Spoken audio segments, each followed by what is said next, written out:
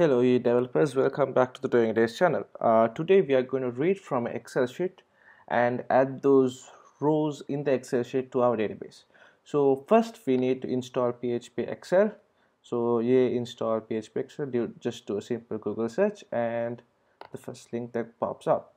So it says that you have to require this in the composer section, composer JSON require section. So I have opened my composer JSON file and this is the require bit. Don't forget to put comma there and this pasting in. Okay, so I'm going to save the file and I'm going to just do a composer update.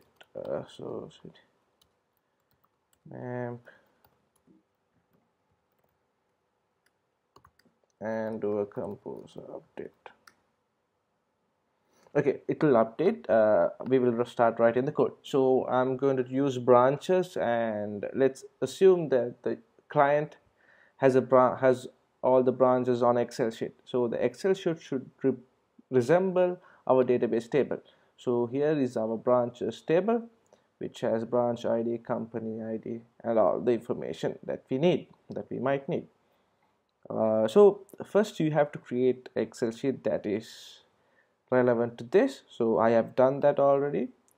So here's my branches file, which has branch ID, company's company ID, and branch name, and so on and so forth. So we have that. So let's start to write the code that we need. Let's close this, and I'm going to create public function action import Excel, and I'm going to assume that you will do the file upload part of the Excel sheet. I have done a lesson for that before. So let's start. First we need input file and the path to the file. So mine is in the upload directory. So we are in the uploads, and so uploads branches file. Okay, uploads branches file xlxx. Okay, the next thing we need to is to try and read this. So we can try catch.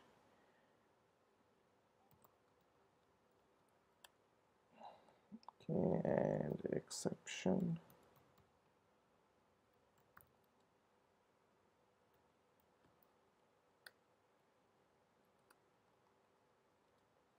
So if it doesn't work, I'm going to say die error, and the error is, okay, let's say die error.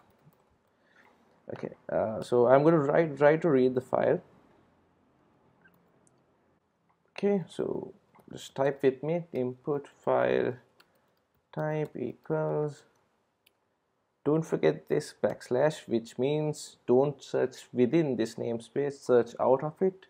So PHP Excel IO factory,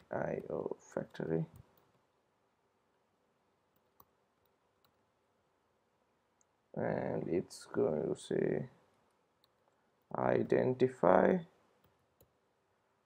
and the path name, so that is input file.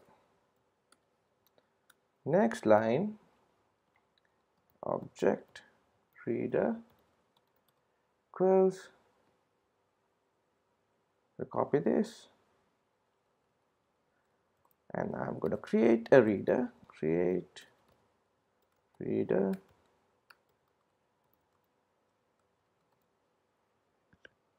so I'm going to pass in this input file type,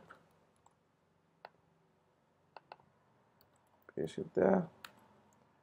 Next, object PHP Excel, and I will call the object reader and start and ask it to load the file. So input file Okay. Oops. Okay, there we go. Now next thing is, now we have actually we have loaded the Excel file. Now we have to read through it and insert the data to the database. So we have to get the sheet, proper sheet object PHP Excel get sheet 0.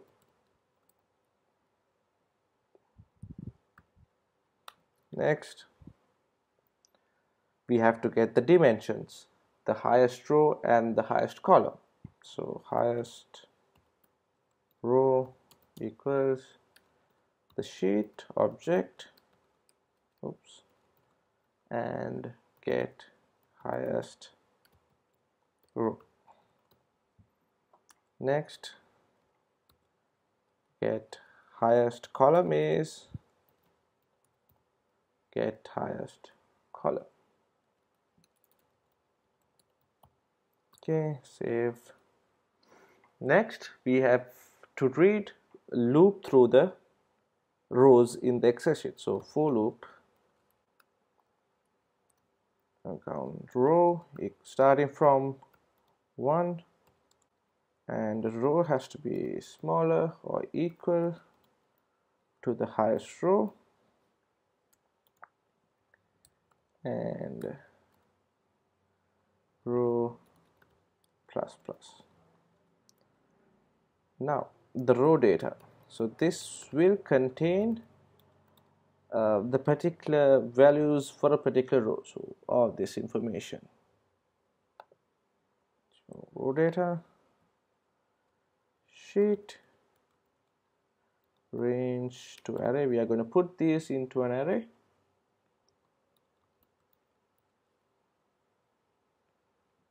Okay, a dot row dot, just type with me, highest column dot row, and null true false. Okay, so as you can see in my Excel sheet, we have this first header, so we need to skip that. So I'm going to check, so that is going to be the first line of our loop, so we have to skip that. So what I'm going to do is, if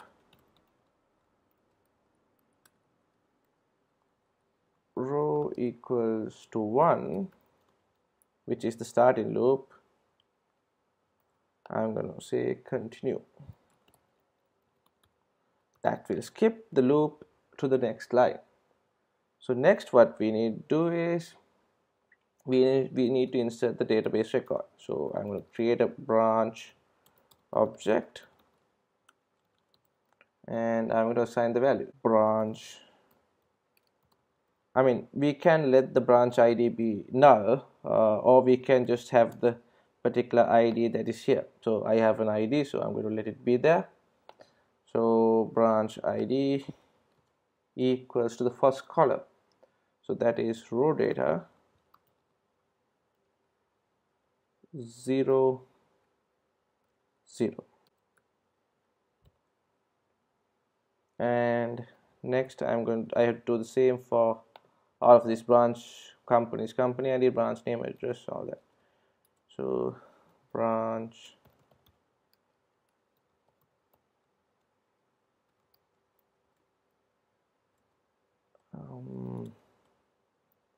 companies, company ID, let me get all of it in first, branch name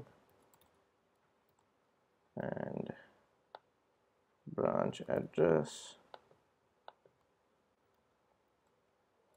and created date, of course, and the branch status. So actually you don't have to read, I mean, if you are putting the created date as the today's date, you don't have to take it from the Excel sheet. But if let's say if you are, then it's simple. Now what we have to do is, this is the first column, the 0 is the first column, this is the second column, and that's all we have to do. Fourth and fifth. Okay, we have 5 columns. Now we do a branch, save. So just to make sure that everything is in, I'm going to put branch get error function there and do a die statement. Okay, so that is that. Let's take a look at our composer. Okay, something has gone wrong. No matching package. Okay, so we'll go to our compose.json file. Okay, he has mentioned that we have to do this. We have done that.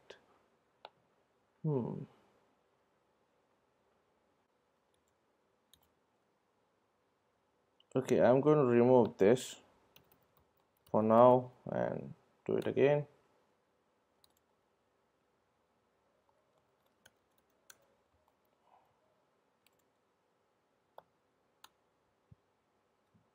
Okay, so let's let it run. So that. Okay, so we have to go to the controller branches, and the name of the controller is action is import Excel. Import Excel. So obviously it says that we don't have this. Okay, what can we do? We have to wait till it all saves. Okay, we'll just update the particular company's ID, otherwise we will get an error. So company's company ID, there should be companies 1, 2 and 3. Let's check if there is. So companies, we have 238, so we have to put 238 or values that are in our companies. So we change 8 and 238 we have.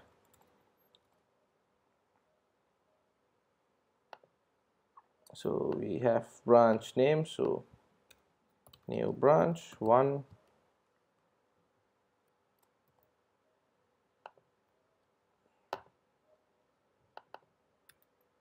new branch 2,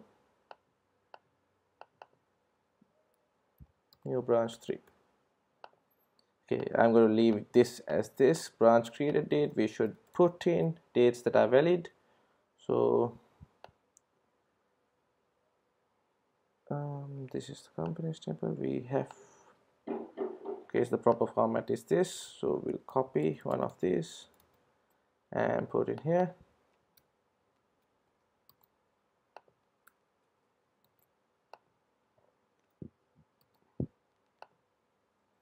Status should be, let's say, inactive and active.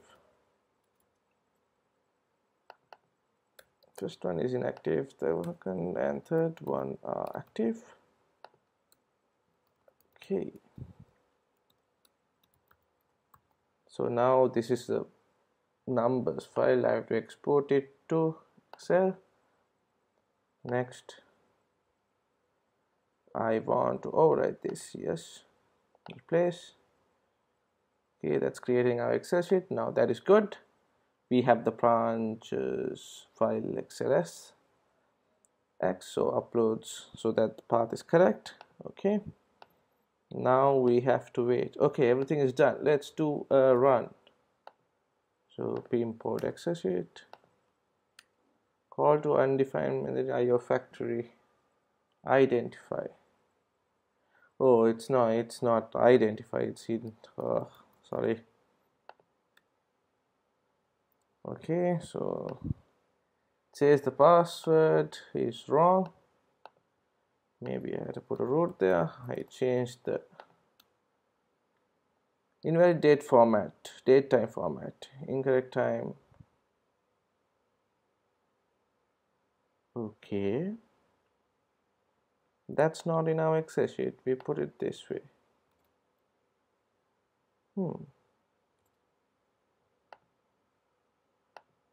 Oh, I think we shouldn't put AM.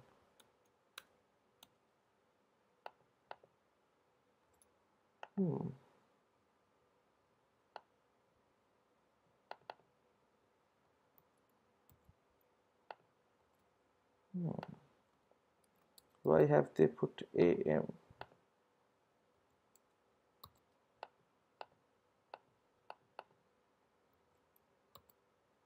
Okay,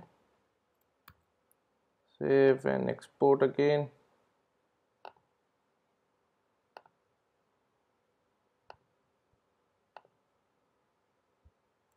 Okay, now let's check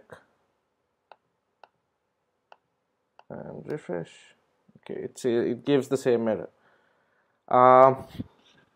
Maybe what we should do is we should remove that column. We don't want that column, so we'll delete that column and save and export again.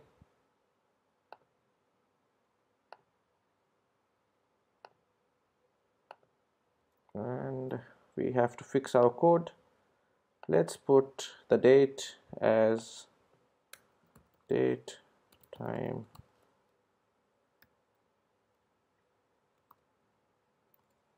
Okay, yeah, month, date, yeah, month, date, H I S.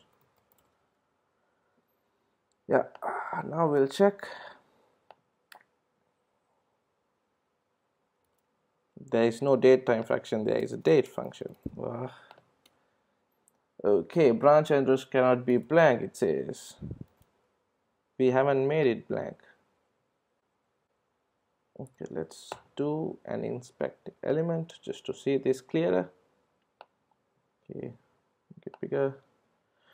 First one, branch status cannot be blank, branch status cannot be blank, branch status cannot be blank.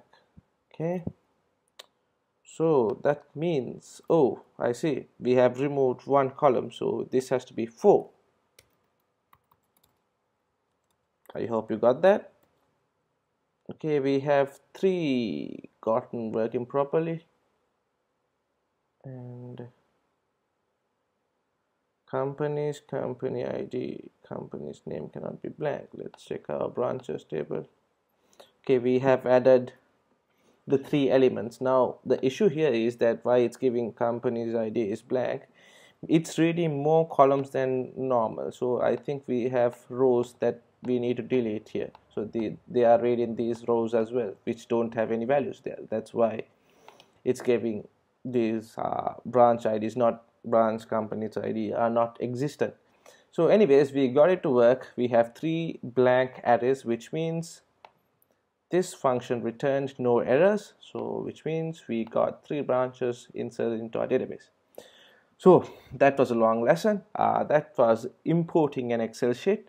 So you have to do the file upload part yourself. So put the file upload part, set the path to your file here, and write this code here and change the variables and all other stuff as you desire.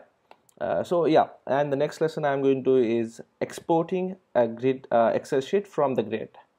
We are going to use the Karthik grid for that as well. So I hope to see you next time. I hope you enjoyed this one. Do leave down comments and put your thoughts in so that I am more influenced to do another tutorial. So hope you guys like this one, and stay tuned for the next one, and do subscribe for the Doing It Is channel. Thanks. Bye.